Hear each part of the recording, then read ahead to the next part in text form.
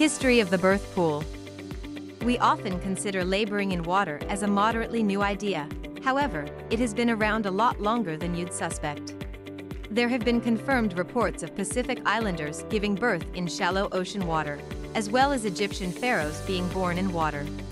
Similarly, there are still places around the world, such as Guyana in South America, where women go to a unique area at the nearby waterway to give birth. We can date the very first water birth in Europe back to 1805 in France, where a woman was experiencing an extremely long and troublesome labor. The birth professionals at that time helped her into a warm bath, which immediately advanced her labor, causing her to push and eventually give birth to her baby in the water. About 170 years later, many midwives and specialists in France were noticeably interested in the idea of utilizing warm water to help babies make the transition from life in the womb to life outside. Some specialists, such as French obstetrician Frederick Leboyer, surmised children could be affected for life by the method by which they were born. His approach was to give the baby and mother some skin-to-skin time, and then to put the baby in a warm bath. Leboyer's work was the basis for the famous French obstetrician Michel Edel, who introduced birth pools in the hospital in Pithiviers, France. After various studies, Edel confirmed that water not only helps women to cope with labor pain, but that being immersed in water also seemed to help labor progress faster. He noticed that water births offered babies a more relaxing journey from the womb into their mother's arms. The doctors and midwives also saw how the pool environment, being similar to that of the enveloping warmth found in the womb, helped the babies to stay calm. They cried less than babies born on land. They also seemed more comfortable, made more eye-to-eye contact with their mums, and were keen to breastfeed.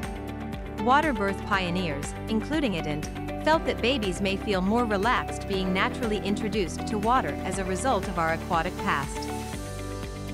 Numerous evolutionists now support what's known as the aquatic ape theory, which is based on the idea that we had a long period in our evolution where we lived by the water's edge.